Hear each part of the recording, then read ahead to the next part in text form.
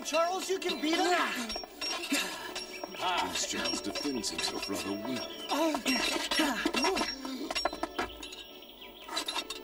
well. Does this mean I passed the test? Well, you certainly have improved. Thanks to you, sir. You were an excellent teacher. Alex, what's my next class, please?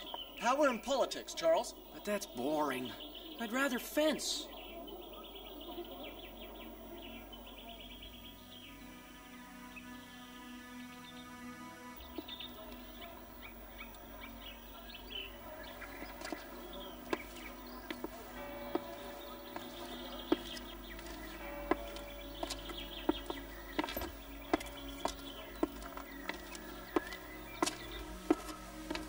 Hey, what are Zarel's dogs doing here?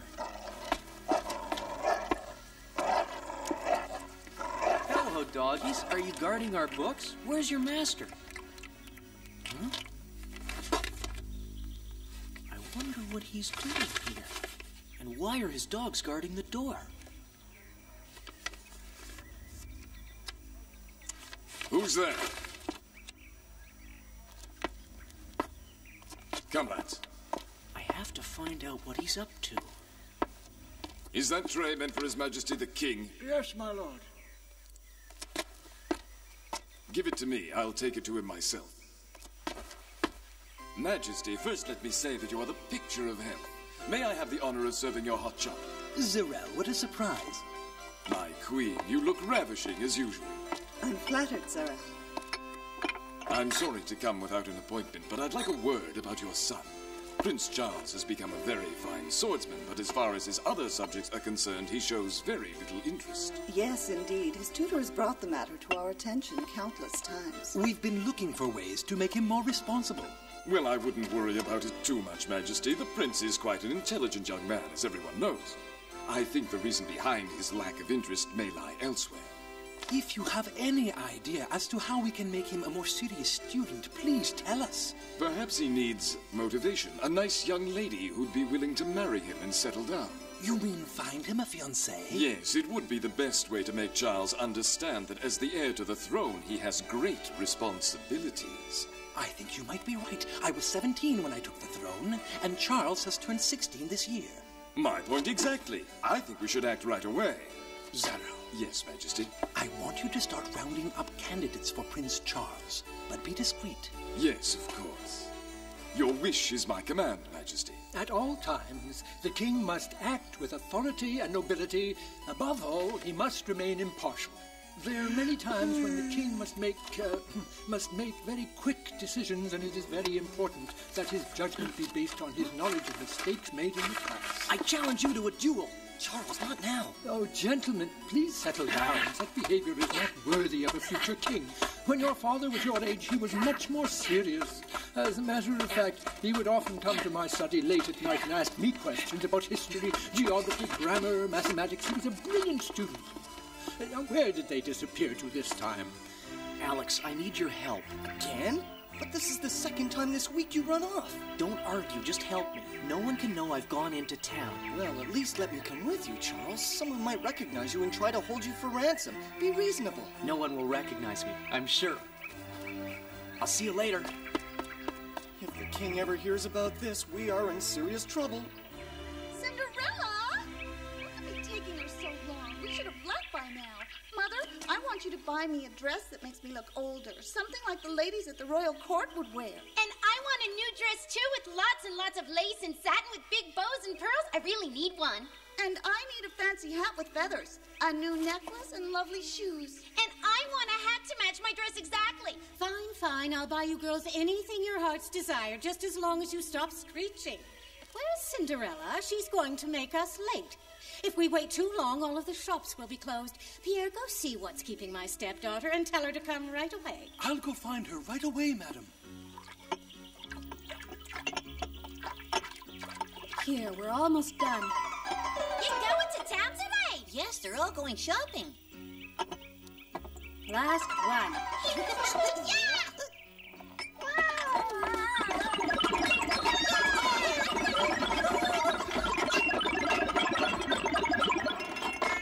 Oh, thank Thank you. You guys sure are fast.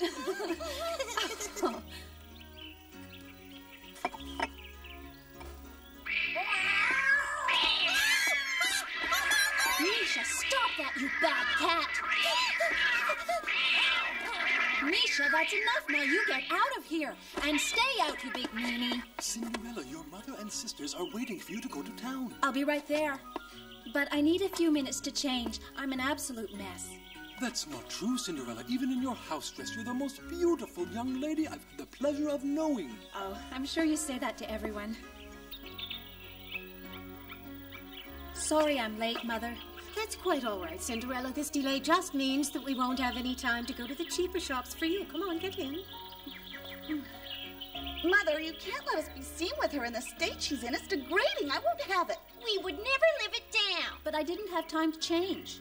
Well, girls, what's it going to be? We leave her here. If we leave Cinderella here, who's going to carry our packages? Did you think about that?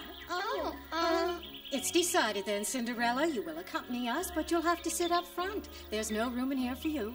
Yes, ma'am. Go on. We've lost enough time as it is.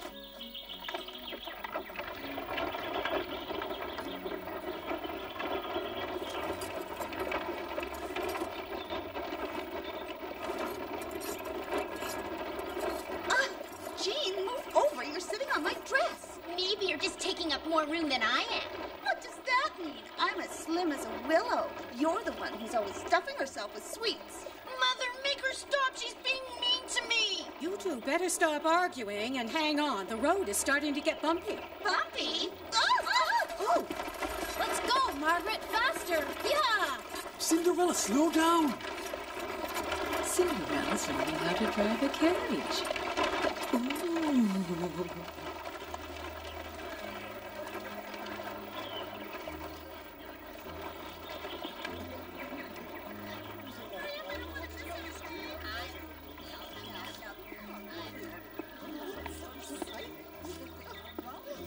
I was told just the other day that Prince Charles is almost fanatical about his appearance. His assistants have to brush his clothes until there isn't the slightest speck of dust on them. Can you believe such manners? And I heard that he throws away his shoes after he's worn them only once. What a waste! He's a prince. I suppose he can buy as many pairs of shoes as he likes. Can you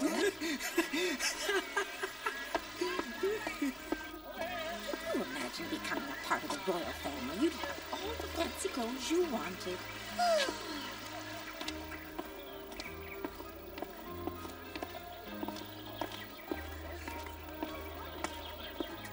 This is the store I was telling you about, Mother. It's supposed to have the best dresses, and the royals even shop here. I want a dress covered in lace. With lots of layers to hide your big tummy. You should talk. Wait till we try them on. Oh, they're absolutely divine! Cinderella, I want you to wait outside with the packages. But I would love to see. Why waste everyone's time? What you're wearing is perfect for you, and it's not as if you'll be going anywhere where you'll need a new dress. I'll just wait for Papa to bring me back a new dress from his trip. And some fancy shoes, too.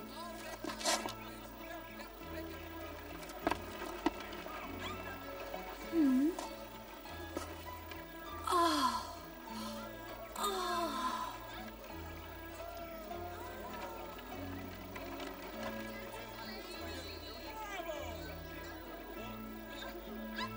Some flowers today, miss? No, thank you. I don't have any money to buy them. Oh, I see. Well, good day to you. Oh. What about the flowers over there? Well, those are damaged. I'm throwing them out. That's too bad. They still look nice. May I have them? Sure, help yourself.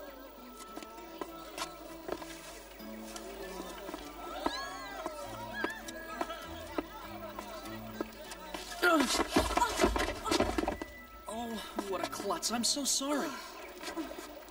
Here, let me help you. I'll pick those up. Oh, it's you again. I recognize you. You're the boy I ran into the other day. That's right. You remember. She's the most beautiful girl I've ever seen. He seems like such a nice boy, and he's handsome, too. Strange coincidence. Only you ran into me this time. I'm sorry, I wasn't paying attention. Now, where are you going? I'll give you a hand. Thank you. Oh, they're all going to be wrinkled. Are all those fancy packages yours? Oh, of course. Wait, why don't you let me help you? That's quite all right. I can manage, thank you. You know, if fate saw fit for us to meet again, it must be so we can get acquainted. Oh, no, I doubt it. Well, at least let me take some of those packages. I said I was fine. Now just leave me alone. Look out! Oh, my head. Now, will you please accept my help? Pardon my curiosity, but do you live in town? No, I don't. Well, how did you get into town, then? In a carriage, obviously. I should have known. Your mistress sent you with the carriage to pick up all of her packages. No, I'm not working for anyone. Oh, wait, I didn't mean anything. Mother, I'm absolutely famished, and if I don't eat something soon, I think I'll faint. That's enough, Jean. Be patient. Anyway, if you don't stop eating sweets, the tailor will have to let out your dress before it's finished. You take that back, Catherine. Jean, find Cinderella and tell her to have Pierre come pick us up. But don't you dare go to the sweet shop on the way, or else tonight you will not get your supper.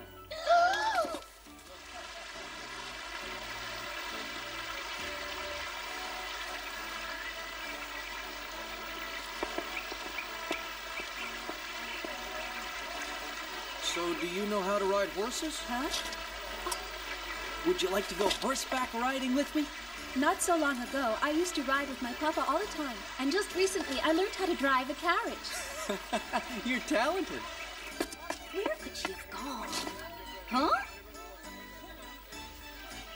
What is she doing talking to a complete stranger? I've got to find out what those two are talking about. It brings back such memories. Do you like to hunt? Where I live, we like to go pheasant hunting in the garden. You can hunt in your garden? Well, yes, of course. Pow! I don't believe in hunting animals, especially for sport. Or helpless creatures. Helpless creatures? Anyway, I know you're just pulling my leg. There aren't any gardens big enough to hunt in, except for the one at the royal castle. You are nothing but a big fibber. No, I'm telling you the truth. I live there. I really do live at the castle, but I don't hunt. I'm not even allowed to touch the rifles. He lives at the castle? Impossible. Gee, what's taking so long? The king is the only one who can hunt pheasants, and I help Prince Charles with his fencing lessons. Fencing? You and Prince Charles? Yes, I'm his page, and he's my best friend. That's why I live at the castle. Really? Tell me something about him. Is he as meticulous as they say? You mean that story about him only wearing shoes once? What? Actually, if there's a pair of shoes he likes, he wears them until they fall apart. I don't believe you. You're fibbing again. I'm telling you the truth. He's just an ordinary boy. When we go walking in the woods, we come back covered with mud. And his favorite sport is sword fighting. Ha! I don't believe you. Our prince is not like that. No, don't go. Please come back. I can't. My mother and sisters are waiting. I have to go. But we haven't been introduced. Please, at least tell me what your name is. I don't reveal anything to fibbers. Goodbye, fibber. Mother, here I am. Forgive me, I completely lost track of time. Whom were you speaking to, Cinderella? Just a boy I met a while ago at the flower festival. Well, the girls and I still have a few errands to run, but you needn't wait for us. Take all of our packages home on foot and get supper ready for when we arrive. And don't wrinkle them.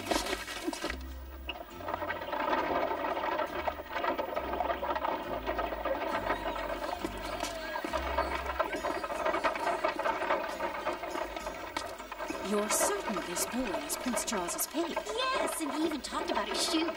And he said he was his best friend and sword fighting partner. If he's telling the truth and he really is the prince's page, then he must know him better than anyone. We could question him about the type of girls Prince Charles likes, and then one of you will marry him. Right.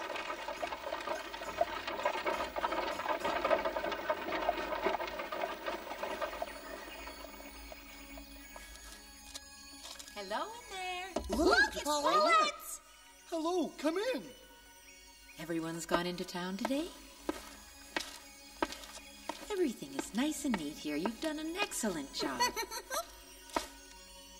Let's see what dear Cinderella's up to. She's walking home. Oh, dear, at this rate, I won't even be home before nightfall, and that means I won't have time to prepare supper like Mother asked. I'll get scolded again. The poor girl's exhausted. Boy, Cinderella really needs our help. Thanks to my magic, they'll be able to help her get home safe and sound.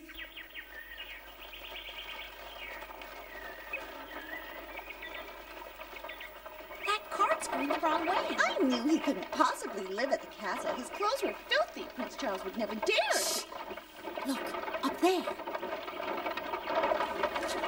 He does live at the castle. So he was telling the truth. It doesn't mean anything. He could just be a stable boy or a servant.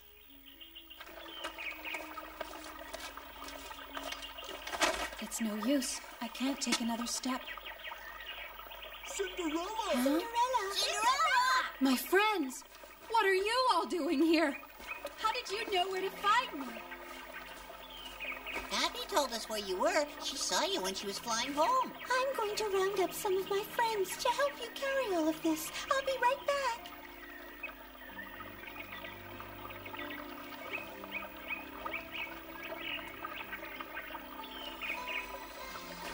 All of the birds in the area are coming to your rescue. We'll get you home.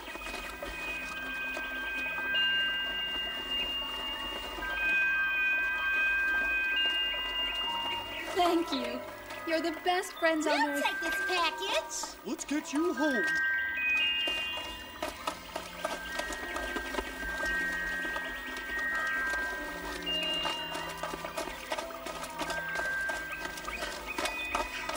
Just a bit longer now. We're nearly there.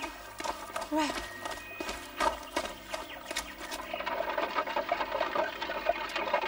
What did you think of that boy? I don't think he's really a page. He was just too sloppy. You should have paid more attention, girls. His clothes were of high quality, made from expensive material.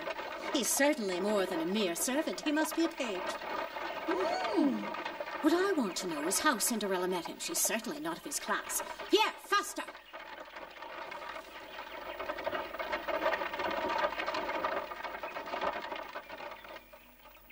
Goodbye, everyone. Thank you for your help. Let's prepare supper.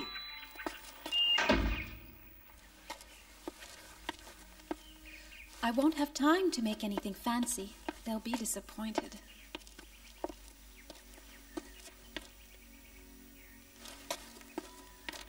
Huh?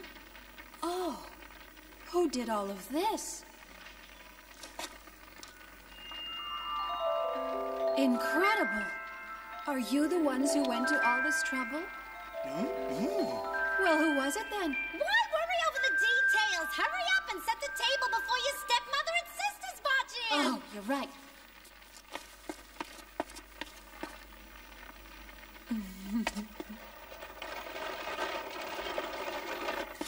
Welcome home. I hope all of you are hungry. Oh. Sit down. I'll serve you. Oh, it looks delicious. Wait. But Mother ain't famished. It's about time. You did exactly as I ordered. I'm pleased for once. Thank you. We'll be having someone over for supper soon, and I'll need your assistance. Of course. I'm talking about that boy you were speaking with at the fountain. You will invite him here on my behalf. But that's impossible. I don't even know his name. We met again purely by accident. Who do you think you are? You can't refuse to extend one of Mother's invitations. Are you ashamed of us, Cinderella? No, of course not. It's settled then. First thing tomorrow, you'll try to find him and you'll invite him to dine. And if you don't do as I ask, you will regret it. I'll try my best, ma'am. You'll start early, and I expect you to outdo yourself with the meal.